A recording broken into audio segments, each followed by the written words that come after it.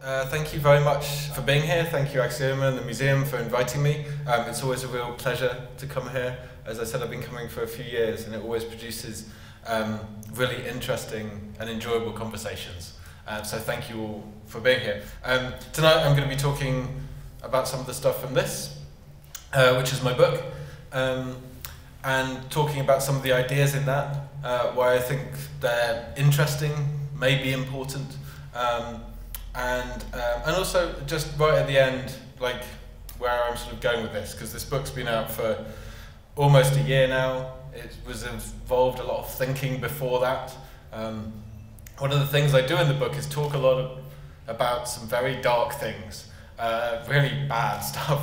But in the book, I very deliberately avoided trying to seek answers to any of the questions that it raises.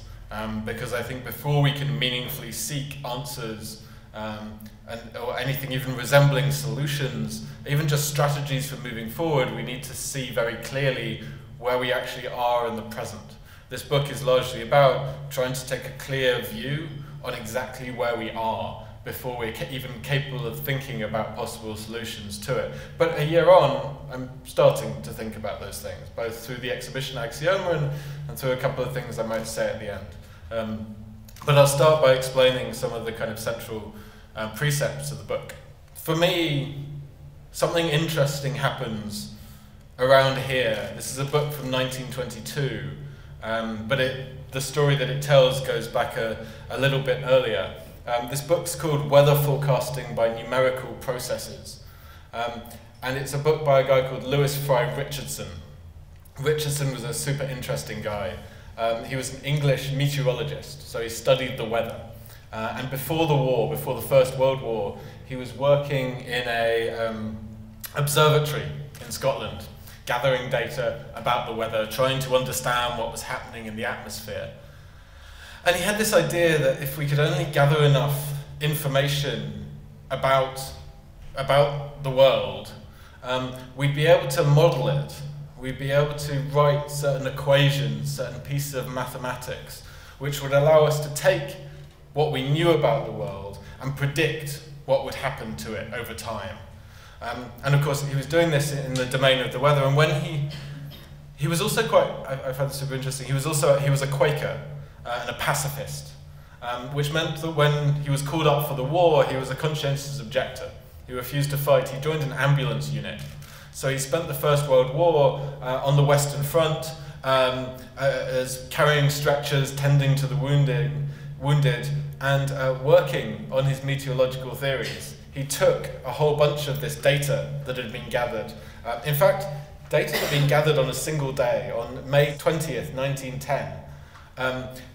Meteorologists, weather observers all across Europe gathered they watched the weather really closely across that whole day, and all that information was gathered into a single data set. And when Richardson went off to war, he took a copy of that. And he spent the war years figuring out, trying to make mathematical relationships between these numbers. And he figured out a bunch of equations that he thought would allow him to predict the weather. And that's what he published in this book in 1922. But he performed the full forecast of the weather during the war with pencil and paper, behind the trenches, often even under fire or kind of while sheltering. And it was largely successful. He worked out a mathematical model for predicting the weather. And he did it because there were no computers at this time with pen and paper. To do a full 24-hour forecast of the weather at that time took him, he reckoned, about 8 months. Right? So in order to predict the weather 24 hours ahead took him 8 months. And as I say, it was done with pen and paper because in those days, computers were people, essentially. In fact, that's what we used to call people who did complex mathematics. We used to call them computers. That name only got applied to machines when we built the machines 50 years later. Richardson believed that this was a viable model. He didn't actually believe it would ever be possible. In the book, he actually describes what it would take at that time to create a forecast fast enough to run at the speed of weather. He imagined this kind of huge architecture filled with hundreds, if not thousands of people. This is a painting from the 1980s, but based on the description in his book, where he describes what it would take, how many computers i.e. people, it would take to do all of the calculations, to run his weather forecasting algorithm faster than the weather actually occurred. And he writes in his report that perhaps someday in the dim future it will be possible to advance the computations faster than the weather advances, and it would cost less than the saving to mankind due to the information gained, but that is a dream. And Richardson never saw this really come to pass, but it didn't actually remain a dream forever. These are the instructions for a computer called the ENIAC, which in 1950 was used to run the very first mechanical computational forecast of a day's weather, this time for the continental United States. But it took the same approach. There's a map, you divide it into squares, you reduce it to these kind of fixed units of data, you build this kind of data set, and then you perform mathematical operations on that data to move the timeline forward, essentially to predict the future. You're predicting the future for this model you've created of the world, this kind of abstraction of it. But it basically works. They used Richardson's methods, slightly updated, but basically exactly the same methods based on pressure and wind and all these kind of measurements they'd made. And it took, instead of 4 months in 1940, it took them 5 weeks to perform a complete day's forecast, which is a pretty huge increase, even though it's still obviously a lot longer than a day. But these computers, early computers from the 1940s, were hugely temperamental, and they required a lot of kind of fiddling with. They broke down a lot. But when John von Neumann, who was the lead scientist on this program, totted up like the logs of how long the computer had been running for, he discovered that the actual running time of the computer to do this calculation was 23.5 hours, right? So just under a day. And he wrote in the report that Richardson's dream of advancing computation faster than the weather may soon be realized. And it was, as we know today. We now run computers faster than the world itself, right? Because we can predict the weather further and further ahead. Over the last 50, 60 years since the ENIAC, we've gone from, in Richardson's time, it took 4 months to predict a day. By the 1940s, that had crept up to within a few days. And over the next few decades, it accelerated out. So now we're capable of predicting the future ahead, essentially by running computers faster than the world itself, which is a pretty extraordinary achievement, but has been done as part of the way in which computation itself has expanded, and this belief that by gathering as much information about the world, by assembling these huge data sets, performing mathematical operations on them, we can create this kind of perfect model of the world. As I said earlier, Richardson was a Quaker, he was a pacifist, and he actually he joined the Weather Service in the UK after the war, and that's when he released his book. But shortly after that, the Weather Office, the Meteorological Office, was merged into the Ministry of War. So he left again because he was a pacifist. But the reality of his vision, what actually happened, was only achieved through military technologies. This is the reality of Richardson's computer hall, that beautiful dome that I showed before. This is a picture of the ENIAC, which is the computer that performed the first calculation. The ENIAC, this is it installed in a place called the Aberdeen Proving Grounds in Maryland in the US. The Aberdeen Proving Grounds is an artillery range, because the ENIAC was originally developed to calculate artillery trajectories, to make more accurate weapons, essentially. And shortly after that, its second task was to calculate the yield of atomic bombs. Computers, all the computers that we use all the time, by which I mean this, by which I mean your phone, by which I mean your camera, by which I mean everything that has computational devices inside it, descends from these machines, which were designed essentially for two purposes: to develop atomic weapons and to predict the weather. Those are the original functions of computers, their first kind of two tasks. Despite my feelings about military technologies and how awful a lot of that history is, I'm also a massive nerd. And I love this computer. It's one of my favorite ones, because there's something really extraordinary about this machine. the ENIAC was this machine that kind of took up 2 rooms, these kind of huge spaces, and in which you could. There's a lovely thing that was said by Harry Reid, a mathematician who worked on the original ENIAC, which is that he said the ENIAC was strangely a very personal computer. Right? Today we think of a personal computer as something like this, that you carry around with you, but the ENIAC was a personal computer because you lived inside it. Right? Like you kind of inhabited it in this very direct way. And it's true that even though it was a very complex machine, you could stand in that room and you could watch computation happen.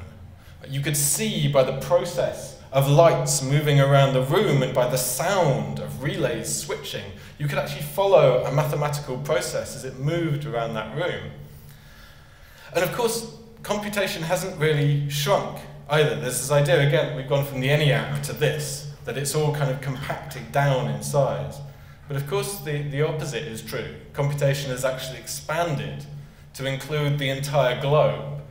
Computation takes place at the scale of the planet itself, and kind of vast buildings housing computers in data centers, fiber optic cables that run under the ocean, even satellites that go out into space.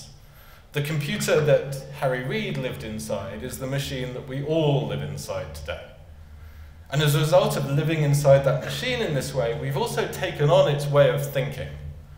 This way of thinking that if you just gather enough data, if you just model the world in a sufficiently in-depth way, if you have enough numbers, if you reduce everything down to numbers, you can calculate and predict with total certainty, and thus predict the future and thus control it. And so much of our present world is based on this belief that we can perfectly predict and thus control the future. But this is clearly and increasingly distressingly not true. One of the starting points for writing my book was reading about what's currently happening to weather forecasting. So as I said, weather forecasting is this model of how we've got out this kind of horizon of prediction, how we've managed to push out to a week, 10 days, 15 days, of being able to look forward based on the data that we have in order to be able to predict what's going to happen in the atmosphere. But unfortunately, and very seriously, and mostly due to climate change, that horizon is actually reducing. This is modeling specifically of upper atmosphere turbulence over the North Atlantic, which is directly attributable to climate change. So what's happening is as the atmosphere warms and cools differently in different places at different rates, it's producing higher differentials of temperature and pressure in the upper atmosphere. And as these layers of warm and cold air move against each other more chaotically, they produce different weather, particularly more extreme weather, and also they literally produce turbulence. The next time you're on a flight and it feels more bumpy than you remember flights used to be, that's a direct result of climate change. The future is going to be bumpy. And it's also, crucially, going to be less predictable. Our ability to predict the weather is degrading. It's getting worse. After a century of this computation, this modeling and prediction, our ability to use machines and data to predict the future is starting to come apart. It's starting to fall.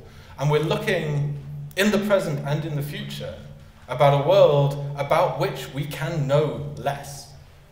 Well, one of the people I was reading about this, the chairman of the largest US weather forecasting company, wrote an essay in which he talked about the idea that we might already have passed through peak knowledge about the world. In the way that we might already have passed through peak oil, we might already have reached a point at which we can know the most about the world and be moving away from that once again. We're used to seeing so many graphs like this, right, that go up and to the right, that are about progress and the future and everything getting better. This isn't one of those graphs. This is a graph of atmospheric carbon dioxide as measured constantly for over 50 years now at the Mauna Kea Observatory in Hawaii. I'm sure you've all seen this graph. It's the graph that shows that, a couple of years ago we passed 400 parts per million. We're now at a higher concentration of atmospheric CO2 than we've been at for thousands and thousands of years. This is the situation that we're in. What we don't often think about CO2 is it's not just warming the planet, it's actively affecting the way that we think. At higher levels of carbon dioxide, the human brain, again, degrades in its cognitive ability. 400 parts per million sounds a lot, but inside a warm, stuffy room like this, it often reaches 1,000 parts per million. CO2 in this room is a lot higher than it's going to be out there in the environment. At 1,000 parts per million, your ability to think drops by 20%. Your ability to perform complex reasoning, right? Global warming, climate change is actively making us dumber. It's making it harder for us to think about these complex problems that we face. And this is in complete contrast to everything we thought we knew about technology and the way it would enable us to think better and more clearly. And it's these kind of problems that I'm obsessed with addressing, because we have to face the evidence that's right there in front of us. This is a graph of Moore's law. So Moore's law is, crucially, it's not a law, but it's an observation that has held true for kind of 50 years now. Moore's law was invented by a guy called Moore, who worked for, I think it was IBM, I may be wrong about that. He said that the number of transistors in an integrated circuit would double every year, right? What that means is computers would double in power every year. And that has held true for 60 years. And this upward curve of the power of machines has kind of underpinned most of the kind of vast technological expansion of the last 50 years. This belief that we'll always have more power in these devices, we'll always be able to solve more problems. And of course this completely mimics the kind of everything from the Enlightenment of kind of scientific process and the growth of knowledge and this kind of belief that we progress inevitably towards this kind of sunlit uplands of human knowledge and understanding.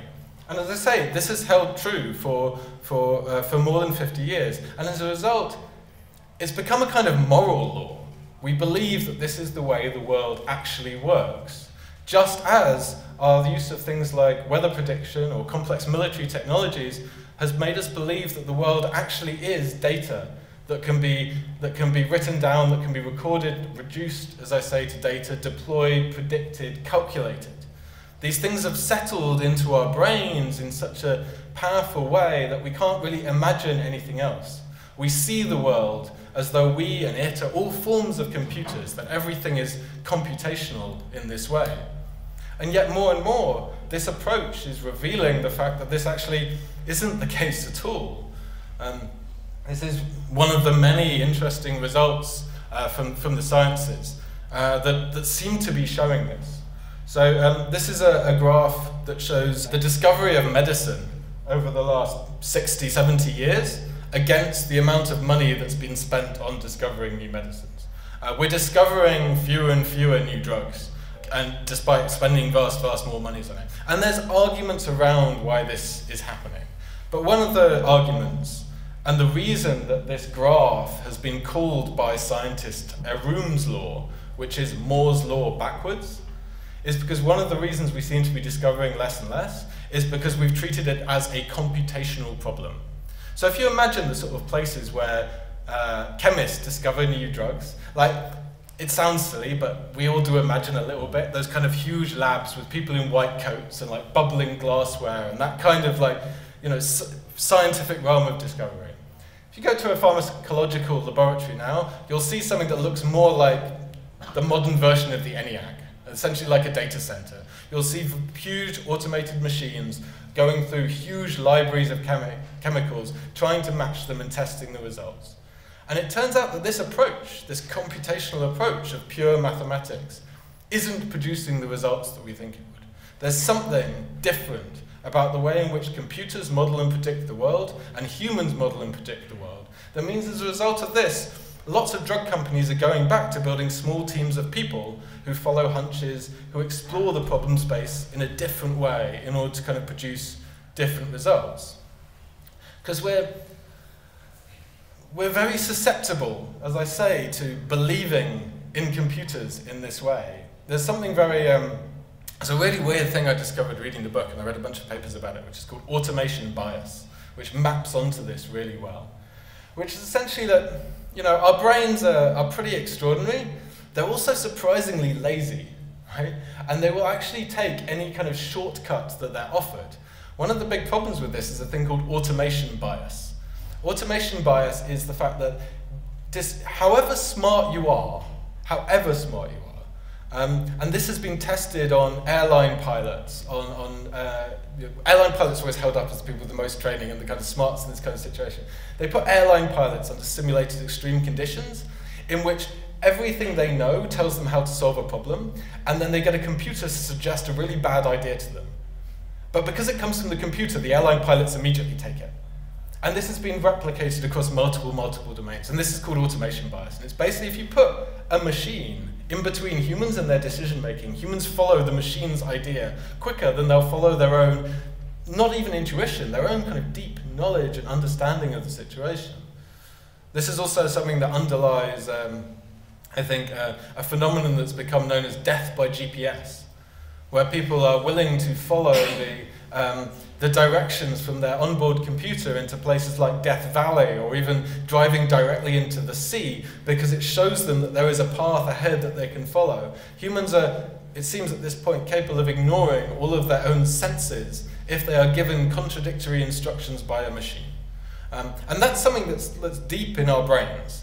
And we need to become more aware of in order to be able to actually make our own decisions and have some kind of autonomy in the world. But this effect is playing out, of course, not just in the sciences, not just in kind of psychological experiments, but across the whole of society, right? And particularly in our politics. This inability to actually be able to tell the difference or make meaningful decisions about, you know, what information is useful to us or how it's being provided to us, as I'm sure we're aware, playing out in really weird ways in politics.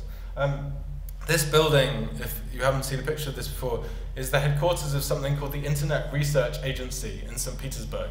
In this building, a lot of people who may or may not be paid by the Russian government, but are certainly paid by someone, spend all their day uploading information to the internet, pretending to be people of certain political persuasions, preparing computer programs that also release this information, putting this information out into the world in places that we encounter it and have to make sense of it in some way.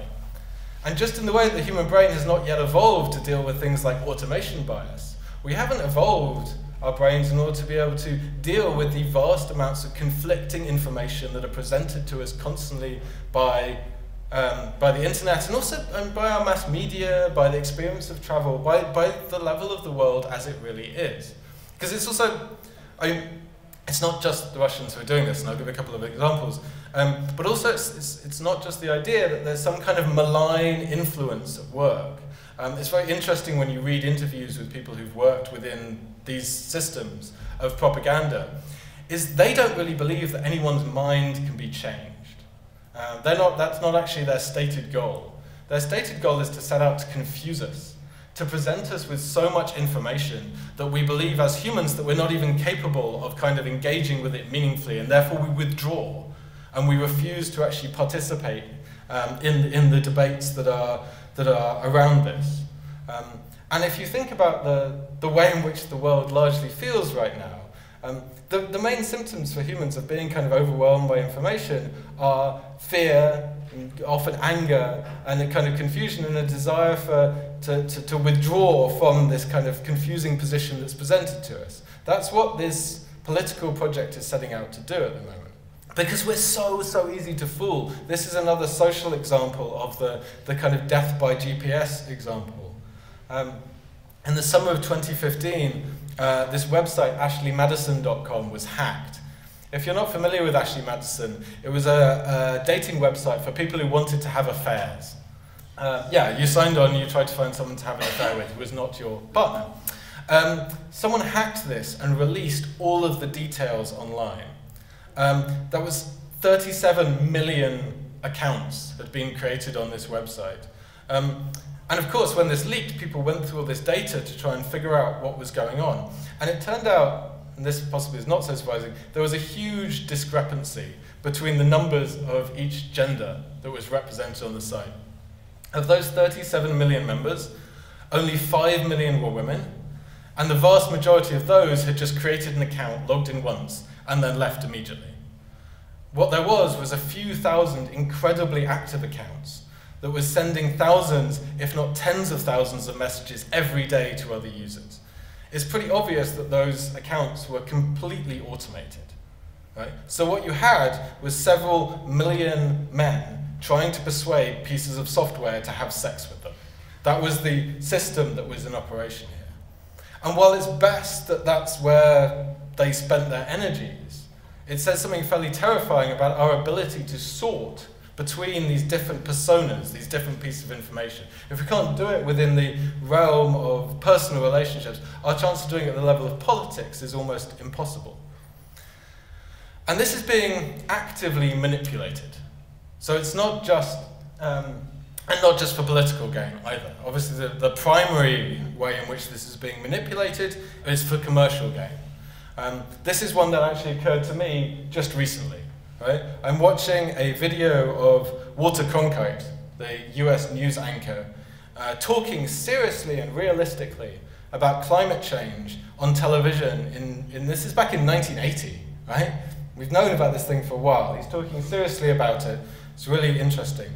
But because of the way in which we've designed these technologies to provide us with information, but it's been done by largely corporate interests, this is what YouTube says you should follow that video with, right?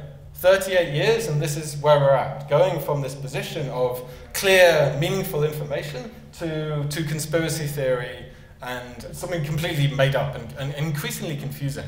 Someone recently described this to me in a really interesting way, which he said that imagine the internet is like a kind of a control system for a city, and it notices that there's a car crash. And it notices also that everyone slows down to look at the car crash. And so this algorithm goes, wow, people really love car crashes. Let's crash some more cars. Right? That is essentially what's happening with systems like this. They're being trained essentially towards our absolute worst impulses. And so encouraging the more creation of it. So you can start looking at climate change information on these systems, and you can end up going down very deep and quite extreme kind of rabbit holes. I spent quite a lot of time looking at this in terms of, and I wrote about it in the book, in terms of what this was doing to particularly children's videos. So on YouTube you have millions and millions of children basically being babysat by YouTube, being given what starts out as very innocuous content, but because of this same tendency towards more and more extreme content, even very small children are slowly channeled towards content that exacerbates kind of violence, and sexual content, stuff that's wildly inappropriate for small children. And so while I'll talk about some of the political and kind of social aspects of this, it's really important to bear in mind, and we'll continue to, there's also very large companies profiting from this in very intense ways. And the solutions to this are in no way easy. But I'm pretty sure we can start by saying that no one should be making huge amounts of money from this kind of manipulation. Because, as I say, we're really, really, really bad at dealing with this kind of information. But I feel it underpins a huge amount of what's happening in the present day. Because the internet, for all of its beauty and extraordinary wonder, and as I say, also other forms of modern technology, mass media, travel, present us constantly with a world that we find it very difficult to integrate. We find it very difficult to understand. The thing is, I don't think that's a problem of information. I just think this is really super important. The world has always been complex. The world is difficult to understand. And it's composed of all kinds of kind of strange and paradoxical elements, right? And we have to confront it. We've spent our entire civilization, our entire species history, building tools to bring us into greater contact with more and more of this reality, right? But along the way, we've also built these really weird beliefs about the world because of those tools. like this belief that technology alone will provide us with information that will converge upon simple and easy to understand solutions, that it will provide us the answers rather than giving us tools through which to see it. At the moment, when presented with the vast complexity of information on the internet, right, and in the world around us, which was supposed to lead us towards better decision making, towards a clearer view of the world, increasingly seems to confuse us.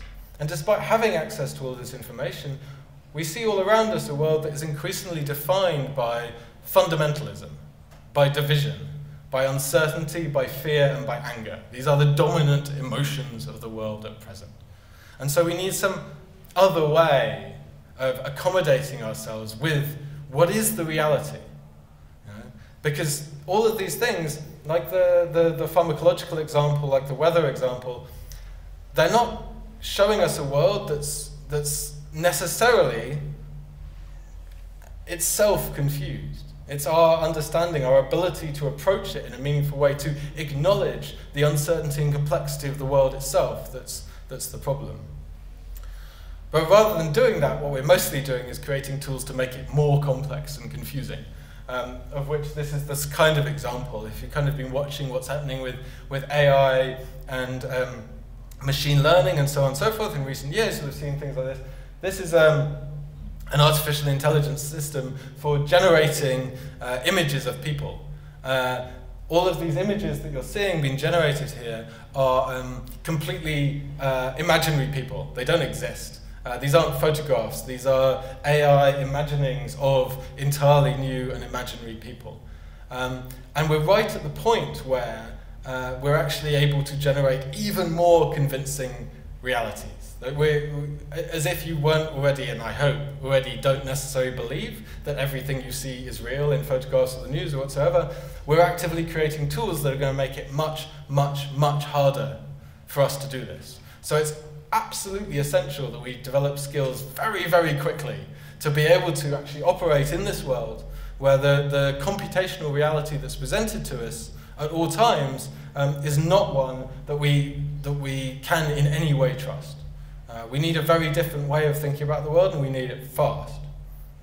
One of the examples I go to think about and to try and explain this a bit, and also possibly, which is, I'm nearing the end and moving towards, again, really clearly, not solutions, because I do not have them at this point, but a clearer understanding of these things. This is one of my favorite go-to examples. This is the moment back in 1997 when Kasparov loses at chess to Deep Blue. This is this super interesting thing that happens. So IBM builds a supercomputer specifically to beat this guy, the best human at chess ever, which is just mean. And they do this to prove that because at this point chess is held up as the ultimate kind of human mental activity, and I think, right, this is the thing that will show that machines kind of ultimately outpace humans. And they do it, and you can see how pissed off he is about this. And at the time, we all were, as humans. Like, it was a really weird moment when everyone was like, okay, that's it. Like, we're done. Like, the machines are going to take over. And that's the kind of future for us. But there's two super interesting things that actually happened here. The first thing is, we understand how Deep Blue did it, right? Deep Blue was just a very powerful computer. What it did was, it looked at the game board and calculated every possible move that was going to happen. And it kind of searched between them to see what was the most effective. And it basically had more processing power than the human brain, so it could imagine and predict the game further ahead. It was just more powerful than the brain. But it was very brain-like in the way that it did it. Second really interesting thing that happened here is, as angry as Kasparov was, he came back the next year with an entirely different kind of chess, something that he called advanced chess. Advanced chess is humans and computers playing chess together, which wasn't what happened before. It was humans versus humans or humans versus computers. But Kasparov proposed, well, what happens if the humans and the computers work together? The answer is super interesting things. It turns out that while today a computer much less powerful than Deep Blue will beat the best human player alive, a human working with a not particularly powerful computer will beat the most powerful supercomputer. Something happens in the combination of human and machine intelligence that produces entirely different and unexpected outcomes. That this distinction, this division we talk about, this things like automation bias, where we give over all of our kind of belief to the world, and also what I haven't been calling, but I often call computational thinking, this belief that the world is reducible to data, is not necessarily the one sole vision we have to take. Other paths exist between it. But as I say, it's getting kind of weirder. Fast forward to last year, after we kind of gave up trying to win at chess, we were like, it's okay, we still got Go, right? So Go is this ancient Chinese board game that's way more complex than chess, and was believed, again, for a long time. It's like, oh, it's okay, humans are good at Go, the computers will never get there. So of course Google was like, we will beat the humans. And they spent years building an incredibly advanced computer, much more advanced than Deep Blue, to beat some of the best human players. And they called this machine AlphaGo. And this is the moment in the game when this famous match, I think 2 years ago now, between Lisa Doll, one of the best human Go players, and AlphaGo. AlphaGo plays this, the first 2 games out of 5 are quite evenly matched. And the third game, about halfway through, AlphaGo plays this move, and the commentators are literally struck dumb. They go silent. They're just like, they can't understand what they've seen. And initially they think it's made a mistake. They're like, that doesn't make sense at all. And it's only after another kind of 10 moves or so that this is revealed to be one of the most extraordinary Go moves that has ever been played. Like, in the whole history of Go, hundreds and hundreds of years, this move is already amongst one of the most famous. And it becomes clear that this move completely won the game, destroys the opponent, but isn't even visible to the humans for multiple moves. And moreover than that, unlike Deep Blue, where it was possible for us to kind of unpack the machine and see what decisions it was making, with AlphaGo, the way in which it's built, this thing called machine learning, the thing that we often hear about as artificial intelligence, probably better described as machine intelligence, because it's nothing like the kinds of intelligence, human or animal, that we're familiar with. It doesn't explain itself to us. We actually can't know why it makes the decisions that it makes. So the reasons behind this move will forever remain unknowable to us as humans. We've created now a form of intelligence which lives separately to us. So the challenges of, like, what would advanced Go look like, right? What would it mean to cooperate with a machine like this is a very different question, because we're cooperating with something that we know we cannot fully understand, which for me has deep resonances with these questions of how do we live amongst large complex systems like the internet, which again, we cannot fully understand. How do we live with large complex systems like the environment, which we cannot fully understand, and yet we have to live, within them in this really clear way. There's no outside to these complex systems that we're now embedded in, that we must find kind of alternative strategies for. That's a few of the things from the book. Because I'm really fed up now of telling these really dark stories, I want to say 3 things right at the end that are not solutions, to be clear. They're maneuvers. I'm still working out what that means. But there are 3 things I'm thinking about as ways to start thinking about this. Forms of Kasparov-type advanced play that might do something. So consider this a little kind of coda conclusion to everything that I've said. This is actually the one that has the most relevance to the exhibition over at Aksioma. This is a weird story that I just like. Think of it as a maneuver. This is a Hexagon satellite, which is a US spy satellite. These things are crazy. They were designed in the 60s. They weren't declassified until 10 years ago, so no one even knew what these looked like until about 10 years ago, even though they've been around since the 60s. One of the weird things about military computing in particular, but military intelligence and military secrecy in general, is that there's a lot of stuff in the world that we don't know about, right? That there's complete mystery to us because it's remained secret for so long. Satellites, the ability to see, are a really good example of this. Because what happened is, just a couple of years ago, someone from the NRO, the National Reconnaissance Office, right, which is, you might have heard of, like, you've got CIA, and then you've got NSA, and then behind them you've got NRO, who are the guys who do all of the US satellite surveillance. They're kind of even more secret, they have an even bigger budget, because they put stuff into space. A guy from NRO kind of, this is how I imagine it happening, kind of sidled up to someone from NASA at a meeting and was like, do you want a couple of satellites? And NASA were like, what do you mean? Like, well, we've got these 2 satellites we don't need anymore. And it turned out that the National Reconnaissance Office had 2 satellites unused, sitting in a warehouse, which were better than the Hubble Space Telescope. Right? You've heard of Hubble, right? Which is basically, until very recently, it still is the best civilian space telescope we've ever launched. The NRO had 2 of these sitting on the shelf, unused. They've now given them to NASA. One of them will be launched in the next couple of years. There's something called WFIRST, the Wide Field Infrared Survey Telescope.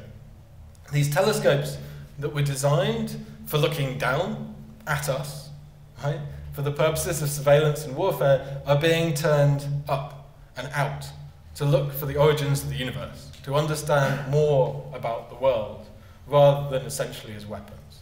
That, for me, is the first necessary maneuver, to decide what it is we want to do with these technologies and turn quite a lot of them around to look in the other direction.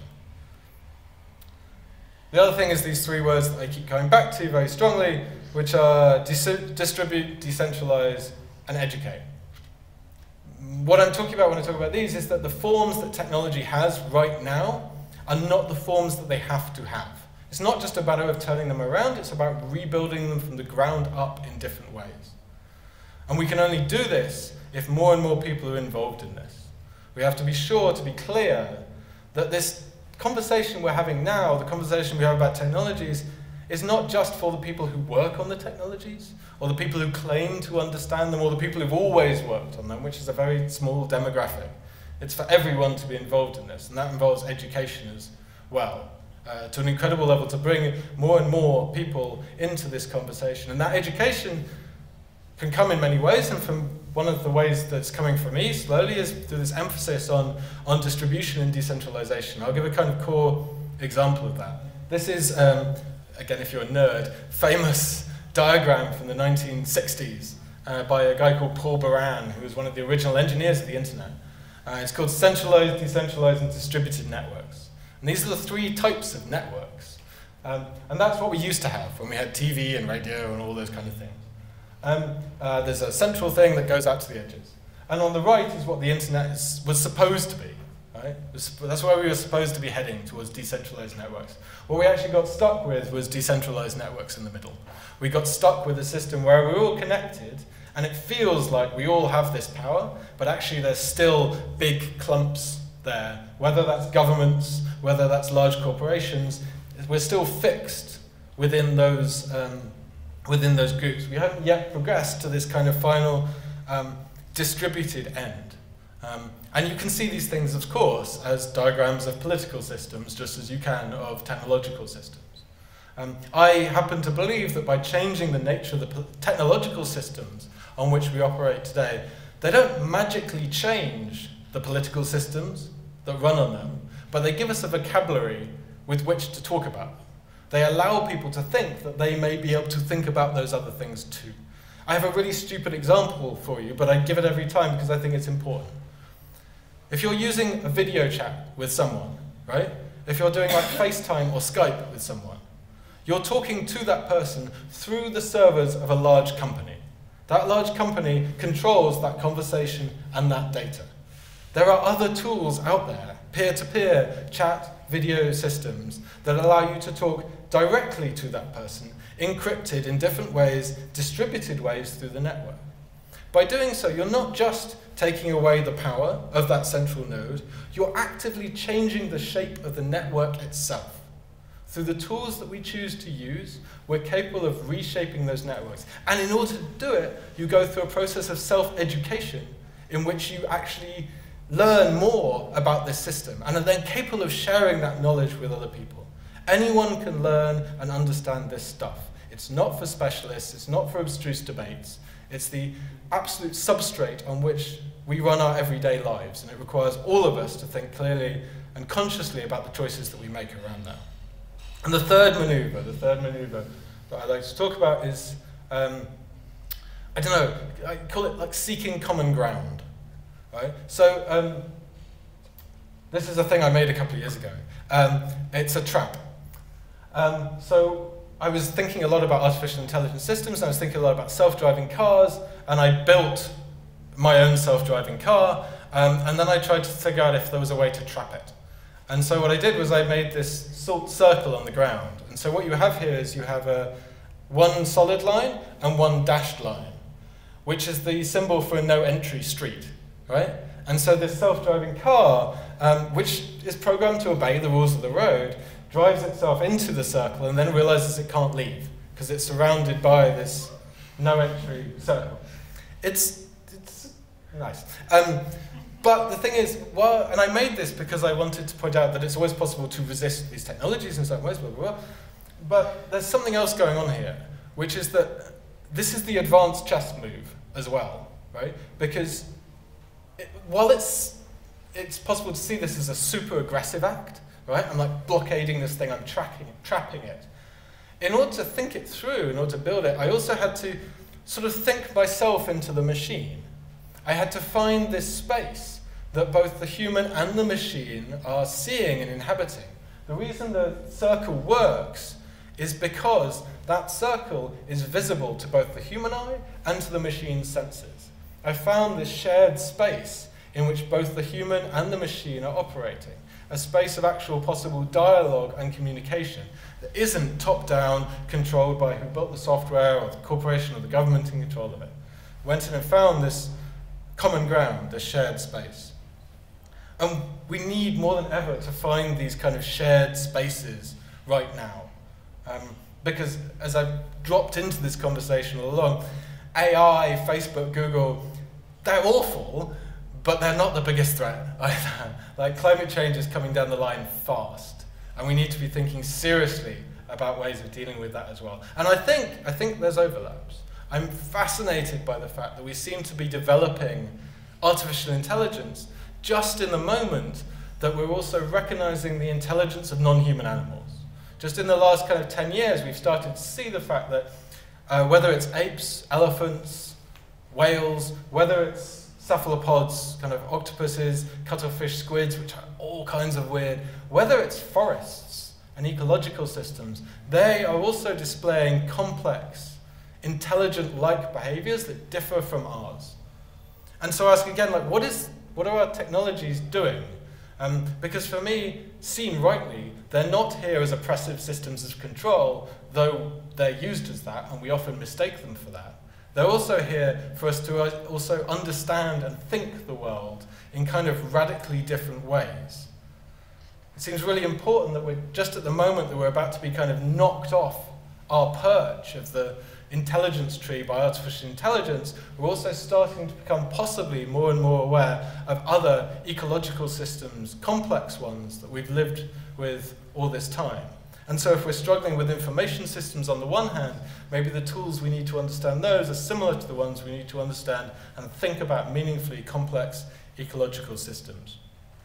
So the central message, as I've sort of been hinting at through the New Dark Age, is that, I always use this phrase, the cloud is cloudy, right? By which I mean the fact that technology makes the world seem more complex is because the world really is more complex. And we've never been able to appreciate it so clearly as we're capable of dealing with it now. And while we're not dealing with it very well, it feels like we're in this race for survival with capitalism, with the planet, with these tools being used against us, we can still retain the possibility of rethinking them in different ways, taking them up for other purposes, and seeing the world constantly anew through their lens. And that, for me, is the challenge for me, for us, for all of us. That's enough. Thank you very much indeed.